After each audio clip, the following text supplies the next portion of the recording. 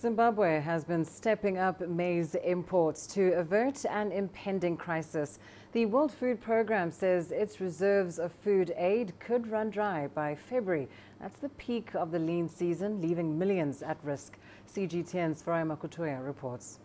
Zimbabwe's treasury has doubled maize imports from $1.1 million in September to 4 million in response to an increase in the number of people left vulnerable by a severe drought.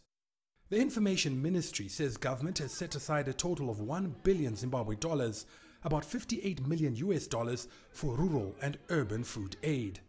This follows indications by the World Food Programme that the number of people in need of aid will exceed 8 million, more than half the country's population.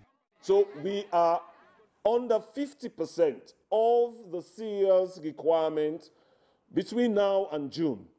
And therefore, you see the spike in the food insecurity levels. The UN agency is in a race to bring in the required grain in time for the lean season before the next harvest, which also hangs in the balance. A prolonged mid-season dry spell has scorched the land and left many farmers, including Innocent Chinema, helplessly looking on at their withering crops. The situation is now desperate. It's been too long since it has rained here. The heat has destroyed most of what we planted. He's not sure how he will survive if the situation remains the same.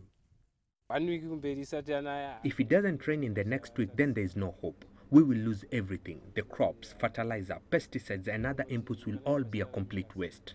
The Meteorological Services Department has, not for the first time, forecast impending storms. But given that previous predictions haven't materialized, not all farmers here are convinced.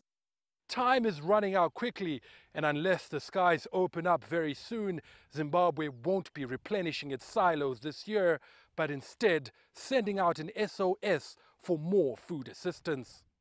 Farai Mwakutuya, CGTN, Harare, Zimbabwe.